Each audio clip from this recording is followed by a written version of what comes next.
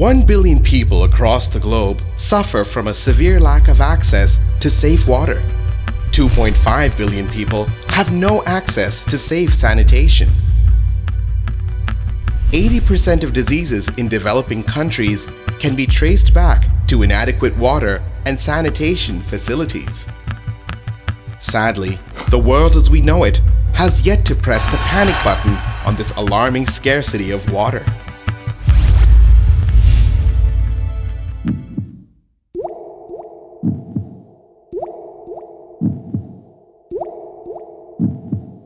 I wish people wouldn't be so wasteful in consuming water. There's so little of it left. Water is precious. Water scarcity has become a way of life, even in some of the most advanced cities of the developed world. Be it the congested state of California or the drought-ridden suburbs of Detroit, what ought to have been a human right has become a paid luxury.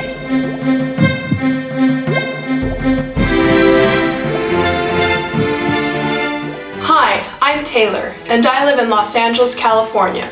We have clean, safe water, but we have a serious water shortage. In countries like China and India, the entire water balance of these nations has been upset by the demands of overpopulation and indiscriminate construction.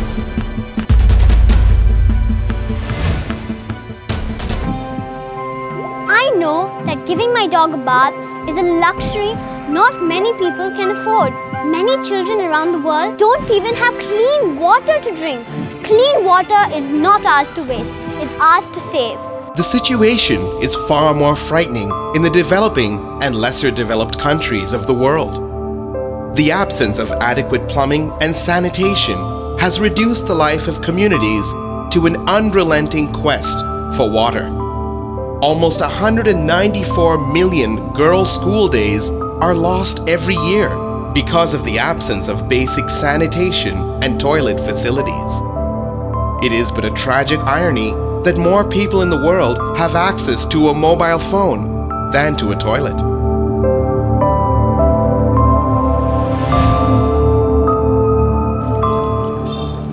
The water in most developing countries is contaminated. I read an article that said more people die of water-related diseases than of AIDS. Contaminated water can kill communities. With almost 2 million tons of human waste being discharged into our water sources every day, contamination is but inevitable. Large-scale industrialization in several parts of the world has caused unimaginable water pollution. Women and children spend over 140 million hours a day walking endless miles to fetch water that is contaminated and deadly.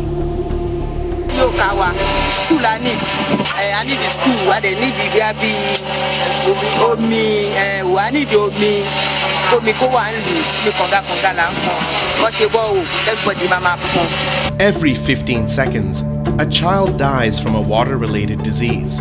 At any given point in time, 1/2 of the world's hospital beds are occupied by patients suffering from water-related diseases. Where do we go from here? Can we hope for help? Uncle, you have a very large organization. What are you and the organization going to do about this problem? You know, the World Plumbing Council is the place where the plumbing associations from all across the world come and be part of a common platform. Now you must have heard of United Nations.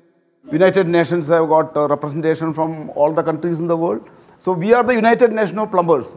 So plumber plays a major role in protecting the health of nations, and a plumber should be considered as a nation's health worker. Creating this awareness across the globe is the responsibility taken up by the World Plumbing Council. The World Plumbing Council, or WPC, was established in 1990.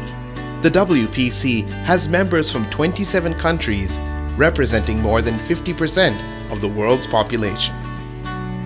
The WPC is managed by an executive board comprising senior plumbing professionals. The WPC has been fortunate to have had the experience and expertise of several stalwarts from around the world who have made the Council what it is today.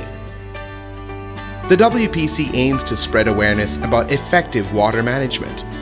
To this end, the WPC provides education and training to plumbers to facilitate better plumbing and sanitation for the world. PICAC is an active member of the World Plumbing Council. It's a global centre of training excellence that brings together training, research and industry development to ensure the industry remains at the cutting edge of emerging technology. Apart from training, the WPC also propagates better plumbing standards that will go a long way in ensuring cleaner, safer, and more adequate water supplies for the world.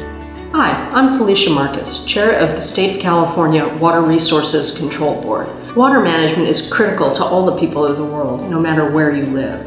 Over the years, we've learned how to deliver water safely in many places. Increasingly, we're going to need to figure out how to use it far more efficiently.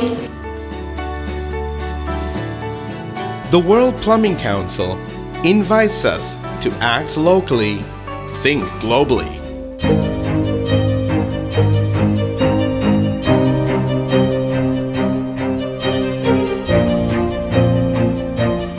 Indeed, it's time to quench the thirst of the world.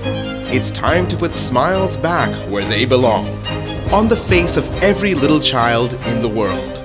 And the time for action is now.